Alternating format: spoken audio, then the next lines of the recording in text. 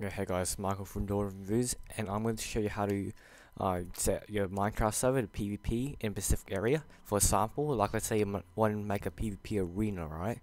I'm going to show you how to do that exactly. Like I'm going to show you how to make the arena, but I'm going to show you how to set that specific area to PvP arena. So for this tutorial, you're going to need World Guide and World Edit and obviously a Minecraft server. So go to your Minecraft properties and change PvP to true.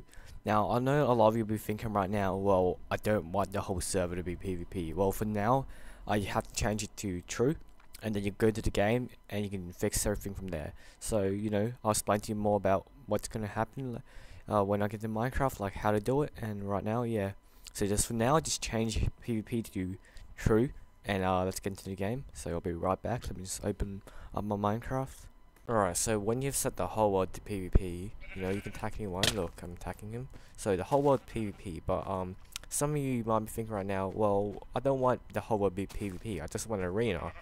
So what you're gonna do now is you have to set the whole world to PvP before, because it just won't work if you don't.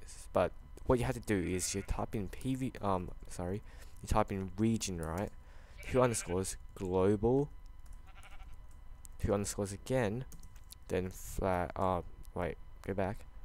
Whoops. Alright, let's do this one more time. Region flag global. 2 underscores, obviously. 2 underscores global to 2 underscores. Then PvP deny. See? So now PvP is on. I mean off. Sorry.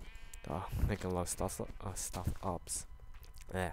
Well, anyway, PvP is off. The whole world is off. PvP is off now. So now this is how you set your Pacific region to be PvP. I'm just gonna make a quick region right now.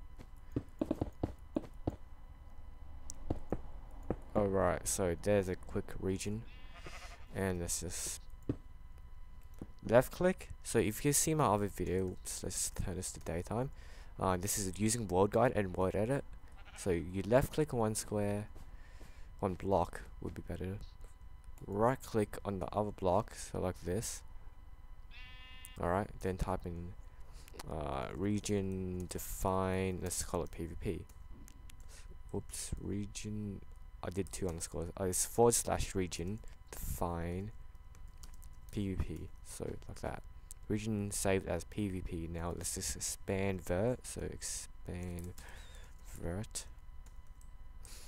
Once again, I apologize. I haven't used this in a while, and so I'm just trying to refresh my memory. So basically, it says expanded 6,174 blocks. That's top to bottom. So this is like the region now.